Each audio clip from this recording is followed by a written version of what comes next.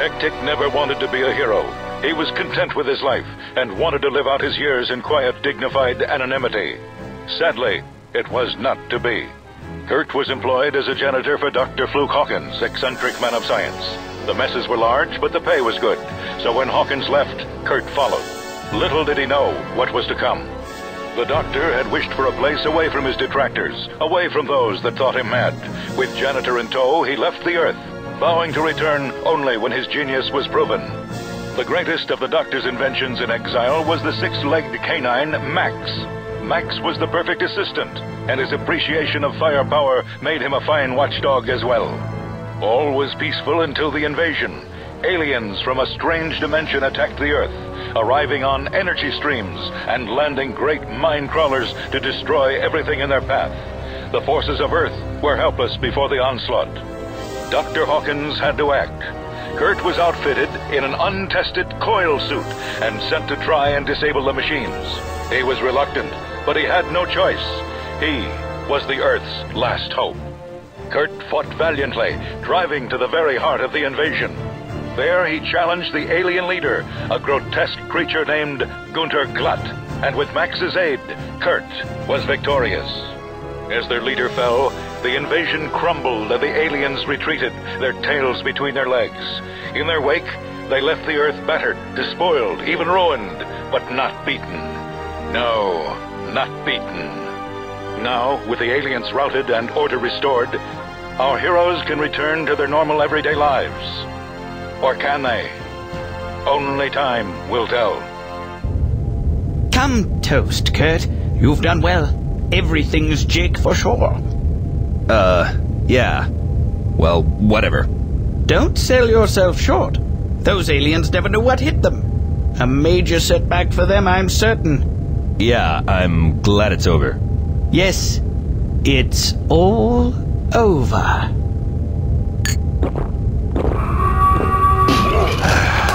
I just knew it.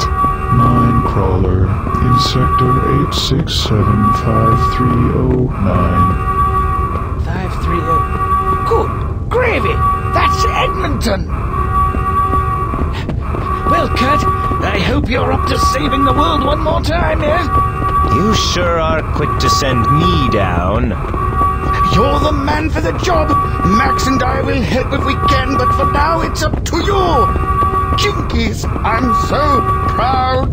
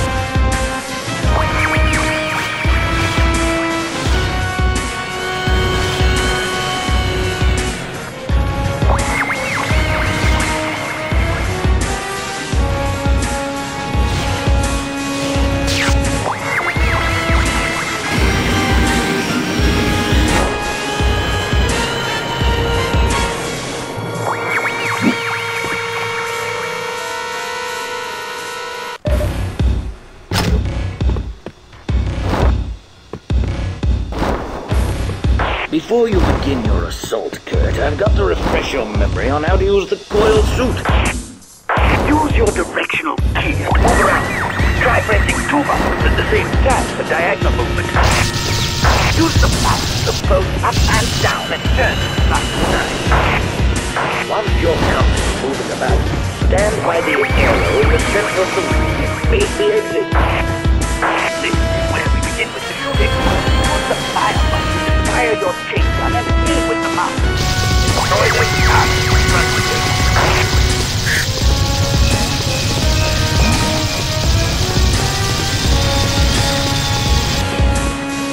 I've placed a grenade somewhere close by. Walk over to it and grab it. You're in. Right. Now, throw it. Hit the use item button. Magic. Now, let's learn to jump, use your parachute. Look for the lowest floating platform in this room. Run toward it and jump on it by pressing the jump button. Now, jump to the platform closest to you. Try a panic jump to the next platform. Press and hold both jump buttons and the forward button to glide your target. Try jumping onto that nearest platform first. You'll notice you can't land feet first on that one, but you can jump high enough to grab onto the ledge and pull yourself up.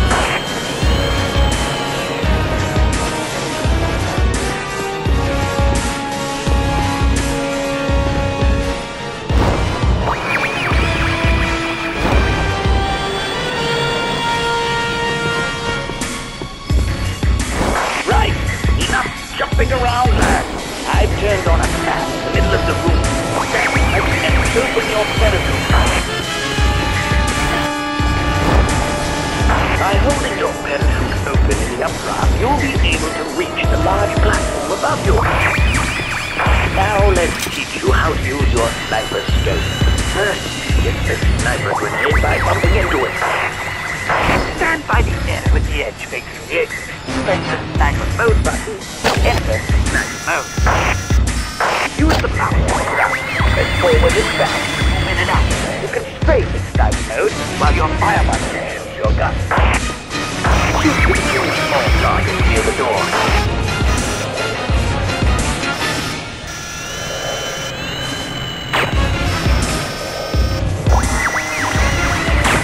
Press the item selection button to the left or right. Change ammo to the right. Now, shoot the big target. Good work, Kurt. You can leave the room by sniping the lock on the door. Show those aliens what you're made of.